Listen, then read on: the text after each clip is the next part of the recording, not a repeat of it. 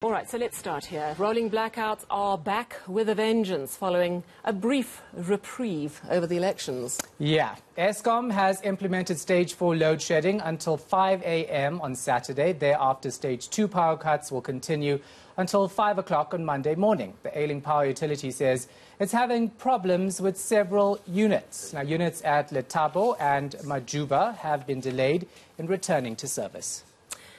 Yeah, a unit at Tutuka Trip, 3 Kendall units have been taken offline, and it's anticipated the 4th unit will also be shut down. Eskom says stage 4 power cuts are necessary, and turning off gas turbine generators will preserve the remaining fuel at power stations. Regrettably, and this Eskom regrets again, we would like to announce that starting at 2 p.m. this afternoon, load shedding will be increased to stage 4. This is after the tripping or the units at Kendall Power Station having been taken down, 3 units earlier today, together with a unit that tripped at Matimba, 1 at Tutuka, and a unit that was delayed returning to service here at the Letabo Power Station. Load shedding stage 4 will be implemented starting at 2 p.m. This will go on at stage 4 until 5 in the morning, Saturday morning, 5 a.m. Thereafter, load shedding will be reduced to stage 2 until Monday morning at 5 a.m. It is possible to reduce the implementation of load shedding to stage 2 starting tomorrow morning because, 1, the weekend demand is lower.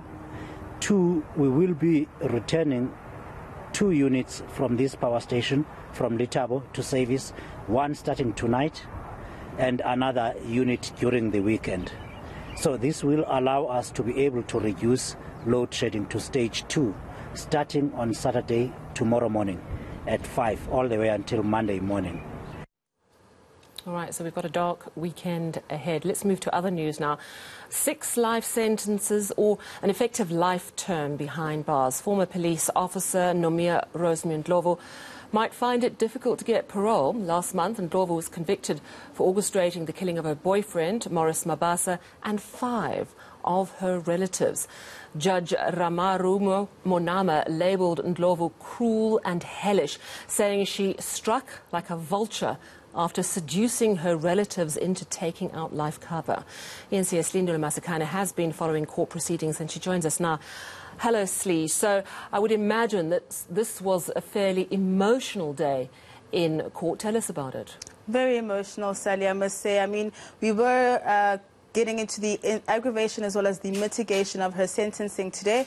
And what we saw the state doing was bringing many of the loved ones who've been left behind in the trail of bodies that Nomia Ndlovu has basically left in her wake. And, you know, the family members were going into detail about the trauma, the financial trauma, the emotional trauma that they've been suffering these past couple of years, saying that absolutely nothing is going to bring them closure, but at least if they know that she's going to get a sentence that fits the crime, then it will begin that process. You know, talking about how they miss their loved ones and how they trusted Nomia Rosemary with them, but instead she betrayed them. What the state also did was to bring a criminologist who interviewed Nomia Rosemary a couple of weeks ago, and the criminologist actually said that we can label Ndlovu as a serial killer,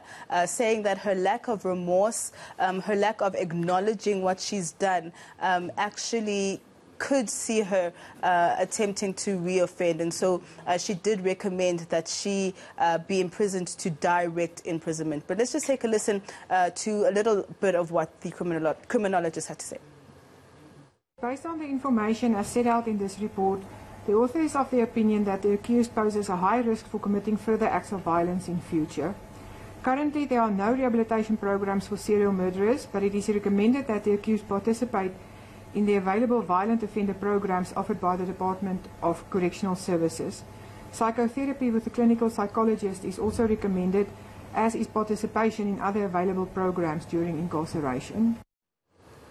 And tell us a little bit more about what informed the judge's sentencing. You know, a lot of course, the evidence that was brought in was just so overwhelming, Sally, in terms of the trial. Over 50 witnesses that were brought by the state. Also, just the defense brought in by Nomia Ndlovu not being convincing. Also saying that, you know, in a case like this one, where you are convicted of murder, there needs to be compelling reasons as to why you shouldn't get the prescribed minimum sentence, saying that there were absolutely no reasons that she had brought forward by her defense, and that she had to be sentenced to a direct imprisonment because she was still a danger to society, you know, describing her as a vulture, saying that she lacked remorse, saying that she continues to deny the crimes that she's been convicted of, despite the fact that there has been a trial and she has been found guilty. Let's take a listen. On the murder count, that is count 1, 2, 7, 9, 10, and 11. Have I correctly? Yes. Not 11, model 12. 12, sorry. That is the murder of Homo Madala, Audrey Ndlovu, Maurice Mabasa. And then number 9 is Zanele Mota. Number 10 is Mayeni Mota or Mashaba, the accused, and then Brilliant Mashaba. The accused is sentenced to life imprisonment on each count. I wonder, did she show any emotion, Ndlovu, when she was sentenced? Sally, she was brought onto the stand by her lawyer for mitigation of sentencing, and one would have thought, yes, okay, she does seem a bit remorseful. She was crying, asking for forgiveness, but in her asking for forgiveness, she said that she was only sorry for the fact that the families and the court thought she had committed the murders, not actually acknowledging that she had, saying, thanking court officials for not treating her like an animal, but still maintaining her innocence. And then towards the end of proceedings, Sally, as she was being escorted off to serve her sentence, she then turned towards the gallery and started to address some of the witnesses who were brought by the state in aggravation of sentencing, and she addressed them in Tonga. And from what we understand from family members in court, it seemed that she had threatened them. Others saying that, you know, she was just merely addressing those witnesses, but many of them in court saying that she had threatened them, saying that just because she's going to prison for Christmas this time around, that she possibly could be out next year, and that she was going to come for them. But that's just what we've been told from those inside courts. The video clip is up on Twitter for those who want to see that interaction. And so, I mean, the fact that she got basically life behind bars means that the court believes that she's not remorseful. So she got 6 life terms plus some other sentencing for, you know, defeating the ends of justice. But it will run concurrently. So does that mean it's 25 years now behind bars, very little chance of parole? It just means very little chance of parole because, mind you, it's 6 life sentences for the 6 murder convictions that will run concurrently. But don't forget that she's also been found guilty of fraud. She's been found guilty of defeating the ends of justice as well as attempted murder. And she got at least 40 years for the fraud convictions because it was on 4 counts. She got at least 70 years for the 7 counts of inciting violence against her sister and her children.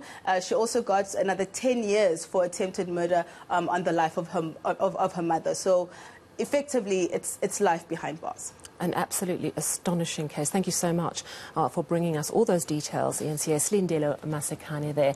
And you know, Shahan, I am just fascinated by this case because the first time I heard about what she had at that stage been alleged to have done, it reminded me of a very famous female serial killer in South Africa's history, which is Daisy de Melker. And Daisy de Melker, she poisoned 2 husbands and claimed their life insurance, and then was also found guilty of poisoning her son no one knows why, because I don't think there was any life insurance on him. But she was imprisoned, and she was actually hanged for her crimes in Pretoria in 1932. And she's perhaps our country's most famous serial killer. And it seems to me that perhaps Rosemary Nomia Ndlovu is going to be rivaling her. I mean, if you think of 6 family members, or 5 family members and her lover that she took out hits on to claim the life insurance, it is an astonishing case. And I'm really looking forward to my chat with Professor Gerard Labuskaghni, of course, criminologist, worked with the police for many years, and he's written a book on profiler serial killers. So we'll get lots more detail in the next hour.